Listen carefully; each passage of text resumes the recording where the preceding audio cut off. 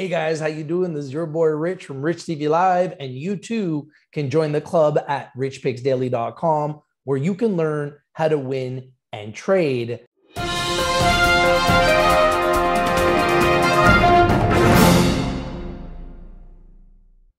how's everybody doing today? I'm your host Rich here on behalf of Rich TV Live with our very special guest, the CEO of GIVX, Don Gray. How you doing today, Don? Great, Rich. How are you doing? I'm doing fantastic. Boy, lots of heavy weather here in Toronto, the snowstorms. Yes, I saw that. I was kind of shocked because we were the ones having snow and then you guys weren't. And now we've kind of passed that. And now we're having some decent spring weather, it seems like. And it seems like you guys are really getting hammered with the snow, which is kind of what you expect. You know, I'm from Toronto, so being from the East Coast, I'm used to the snow at this time of year, but I wasn't expecting that in Vancouver. So it was a very interesting start to 2022 here in Vancouver. We had a lot of snow and really excited to learn more about GIVX. Our community is very excited about GIVX. And Don, why don't you tell us a little bit about yourself and how you got involved with GIVX? Well, I started the company in 1999 with my wife, Deborah. We've been in business together almost 30 years now, where we've done deals together. And the company's grown since then. And I'm an entrepreneur by nature. I started my first business when I was in university. And I've had a variety of different types of companies, mostly in the technology business. Some that have done very well, some that haven't done very well, some that didn't do very well at all. But I've acquired companies, sold companies, merged companies. And so, basically, this is, we started an internet company back in the 90s. And we sold that. And then Deb and I decided that we were going to go sailing. And we wanted to have something that we could do while we were on our boat and sailing. And we started this little tech company in Toronto called Givex in 1999, where we did online gift certificates for small to medium-sized retailers, where we would sell these certificates online. And the customers would then use a touch-tone phone at the merchants' locations to actually redeem these cards. So that's how the company started. And it's, the two of us plus a programmer. And we now have, as you know, over 276 employees and in 10 countries, processing hundreds of millions of transactions a year. So it's been quite a ride. And but basically, I've been an entrepreneur all my life. And that's how we got started in the business. We love entrepreneurial spirit. I've been an entrepreneur my entire adult life, and I have a lot of respect for entrepreneurialism. Can you tell us what are some of the milestones GIVX has set for 2022, which shareholders can really look forward to? Well, obviously, I have to be somewhat careful about making forward-looking comments, but in our filing documents, we talked about the fact that over the years, GIVX has grown between 5 and 8%, up as high as 10% organically every year. Just with the base of clients that we've got, we have over 96,000 merchant locations, well over that now, around the world. And just by virtue of the business alone, it grows at 5 to 8% a year. And it's going to continue to do that well into 2022. We're quite confident of that. And as part of my raising the funds, we wanted to go and start doing more acquisitions. I've already done some acquisitions in the past, but I wanted to ramp that up. And we're well on our way to make sure to make some acquisitions, and we should be announcing some in the near future. So, without kind of giving you any specifics, because I have to be careful about doing that, we are going to be hitting all the targets and the plans that I was expecting to do, and we're very excited about the year ahead. Fantastic. I'm excited to see you guys evolve and grow. Don, can you go through the team at GIVX and their past success in the public markets? Well, honestly, Rich, this is our team's first experience with public markets. We've been a private company since 1999, so there's been a little, the team. I'm the older guy, and myself and my wife Deb are the older people on the team. Most of our team members are in their 30s and 40s.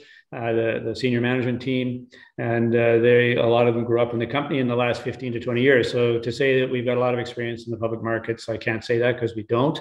But we do deal with a lot of public companies. A lot of our clients are public companies, so we're aware of the requirements to be a public company. So we're looking forward to it. We believe that this has been a much better idea than going with private equity, which we had an option to do that. But we felt this was a better way for us to give our shareholders value, and so they could actually grow with us, and at the same time get us the funding we needed to be able to pursue the acquisition program. Now, one of the things I've been really impressed with is GIVX has been able to significantly increase its revenue, gross transaction volumes, and the number of customer locations despite the impact of the pandemic on the global retail and restaurant industries. Can you tell us how GIVX has been able to accomplish this with such success? Well, Givex has been a cloud-based transaction processor since we started. So we were already in the cloud. So it's not like we had to figure out how to get into the cloud to be able to provide services to our customers in the cloud. All of our clients are in the cloud. So for them to be able to move into the cloud or to start adopting cloud technology was not a difficult thing for them to do. But at the same time, our core base, 80% of our business is still the gift and loyalty card business, processing business. So that business actually did not get impacted very much by the pandemic as a result. Most people working from home or, were able to use online services more. So that part of the business actually grew. It didn't shrink. There was also an opportunity during the pandemic for a lot of our clients that were looking to change up their point of sale systems or to improve their technology to do that while their things were slow. So we did find that there were clients that had the resources to be able to do that did it. So we were able to encourage them, and we also provide some opportunities and some deals to encourage our clients to make these conversion to online ordering and online systems during the pandemic, and that worked. We did get hit a little bit, like Upticks, which is our stored value ticketing system for major venues such as Major League Baseball and NFL, etc. Those venues were shut down, so that business just basically stopped. It's coming back now very strongly, so we're encouraged by how well that will do in 2022. How has GIVX built such a solid portfolio with so little dilution and operating for 20 years now? What's your secret? Well, the company operated as a private company, that I control with my wife. We had some shareholders that came as part of the business back in 1999, 2000. So we've been very careful about our use of capital. But more importantly, we don't want to, when we get a customer, we didn't want to lose that customer. So we do a lot of work on our client retention. We keep our promises no matter what. That's a part of our internal mantra that all of our team members sign up for. So really, it's been a combination of good technology. We build our own tech. It's all in the cloud, so it's not we're not trying to plug different things into our system. It's all developed by us in the cloud. So it's a one throat to choke, I guess, as they say, for our customers, where they can go one place to if they have a problem, they can get it resolved. So our service levels have been very high. Our use of capital has been very conservative. We watch our costs. And as a result, we've been able to stay profitable during the pandemic, and actually for almost 20 years. We had just a few years where we didn't make a profit.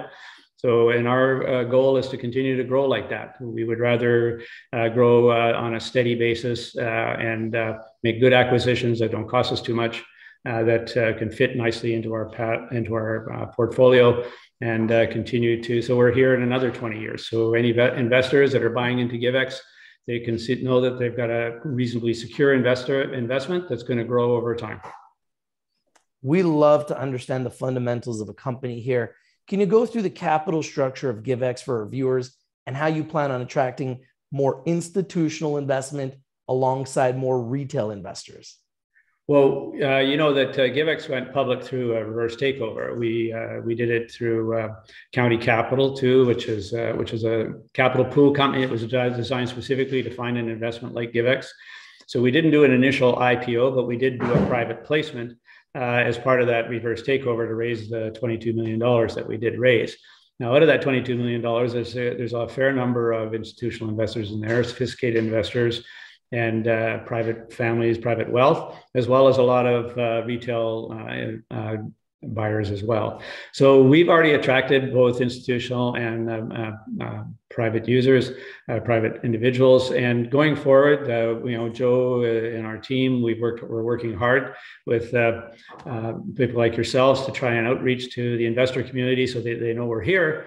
And we're happy to answer questions, to do interviews, to let people know that GIVX is a solid company and we're going to be here for many years. So that's attractive to institutional investors, because as institutional investors, they want to see a company that's got a certain dollar value, that it's trading on the TSX, which we are. So we'll just continue to do what we're doing and try and do it even better when it comes to working with investor relations, because it's a brand new area for us. So we're learning, and we're learning quickly. So if customers want to know a little bit more about what's going on, or if investors want to know about what's going on our website, we've got an investor page there that you can click on there, get into our mailing list, and we will continue to try and give you all the information you need to be well informed as to how GIVX is performing now, and hopefully as we announce new things and new ideas, you can see what's going on quickly. Don, if there was one thing that you would want shareholders and potential new investors to know about GIVX today, what would that be? Well, I alluded to it earlier. GIVX is to me, it's a longer term investment. It's not a, buy it and flip it sort of an investment. We're a company that's built our reputation on good service and good technology, and looking after our clients over a long period of time. Many of our customers have been with us 15 or 20 years, and big customers that have been with us a long time. And the reason they are is because we keep our promises. We look after our customers, we look after our team, and we also look after our investors. The people that invested with GIVX many years ago when we first started have done very well with this public offering. And so we hope to be able to do the same thing with our new investors that are buying into the company now, so that they can see that this company is going to grow over time, and it'll be a worthwhile investment, and the returns will be more than the average. Don, what is the best way for investors to get in touch with the company if they have any questions regarding GIVX? Well, we have an investor page on our website, givex.com, and we go there. You can click on that, and there's you can ask questions. You'll be able to see current news releases. We'll be setting up a blog to be able to answer other questions if we can, and also we'll be doing earnings calls with our quarterly reports and our annual reports, so customers can ask questions directly. So it's we want to try and be as as transparent as possible with our investors, so they know what's going on. And really the best way to do it is just to contact us through the website, and if we can answer questions, we will. Obviously, forward-looking statements we have to be cautious about, but we can certainly answer questions on the existing business, how we're doing, why we're doing it, for customers or for investors that want that information. Super excited to watch GIVX grow. I must remind everyone that Rich TV Live is strictly for information and education purposes. Please do your due diligence, do your research before you invest in anything we talk about or discuss here on Rich TV Live. In saying that, I believe this is a company that is undervalued, underappreciated, underexposed for many different reasons. We love the revenue growth. We love the fact that you guys are doing over 50 million a year, in my opinion, with a tight float of 115 million shares and 50 million revenue. We believe that this could be priced at $3 to $5. We think this is extremely undervalued. We love our community to really put GIVX on their radar, on their watch list. Thank you for joining us today, the CEO of GIVX, Don Gray. Thank you for joining us today, Don. Well, thanks very much, Rich, and I enjoyed the interview, and hopefully we can do more. As your community wants more information, I'm happy to do further interviews and provide more information as the company grows and progresses in 2022. We would love to have you back on the show as you guys continue to grow and evolve. If you ever have any big breaking news, anything you want to talk about, love to invite you back on the show. For everyone else that's watching, if you're not winning, you're probably not watching. We bring you the winners like GIVX, and we bring them to you first. Thank you for watching, everybody. If you like the video, smash the like button, comment down below, share the video everywhere, and subscribe. This is Rich from Rich TV Live with our very special guest, the CEO of GIVX, Don Gray, saying, have a nice day, everybody. We'll see you soon.